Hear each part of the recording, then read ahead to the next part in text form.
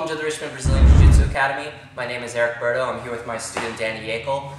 Today we're going to be showing you a basic mount escape, a little trick that is very nice to use when it's tough to escape the mount. It's going to put you directly into the half guard where you can shuck and take the back.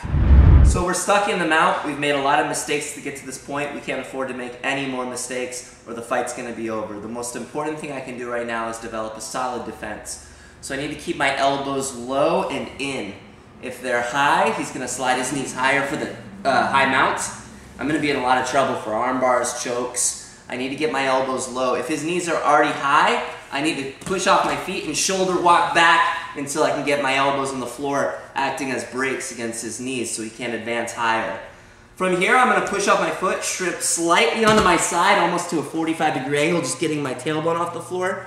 And the most important thing is how I develop my defensive frame right here. I keep my elbow against his kneecap, and my other arm going across his stomach, right across the belt line, is like a nice frame. My elbow is bent.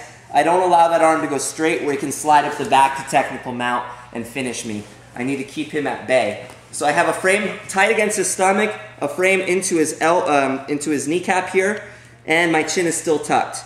Normally when we try to escape, put the guy back to the half guard, we just bridge, push, kick our leg out, and wrap, contain the leg.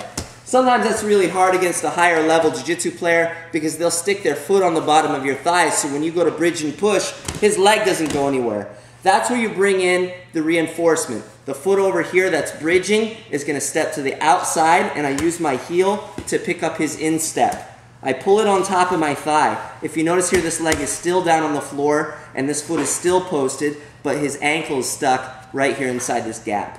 Now I try to push the leg back into the half guard. The knee is still outside. I need it inside to finish the position. But again, the knee is load bearing, and sometimes it's very hard to push.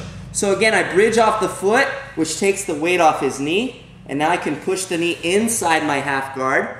My hand is ready to become an outside underhook. This foot helps me shrimp onto the side of my hip, and I finish with blocking the cross face. This might be one of the most important details in half guard, as if I don't control this, he's going to cross face me, flatten me out, and my life becomes very difficult. So I want to keep a strong outside underhook. I want to be off my tailbone onto my side, and most importantly, I want to block this inside cross face.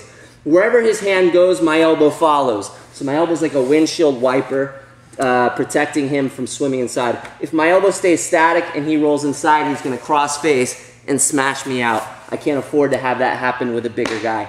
So I want to keep his weight off me. I keep my arms straight and strong. I keep my hip out to the side, blocking the cross face. From here, I can shuck him forward using my arm across his back diagonally, a little bump with my knee into the butt, and tucking my chin to my belly button.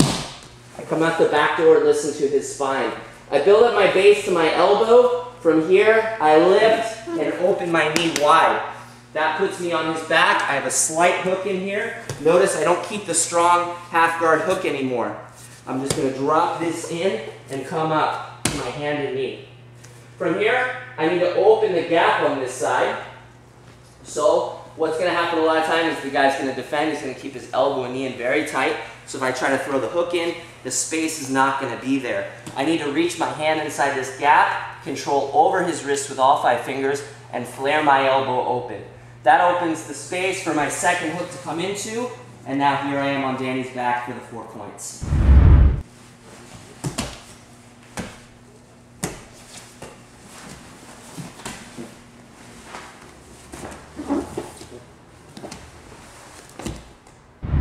Thanks very much for watching, guys. I hope you guys enjoyed the video.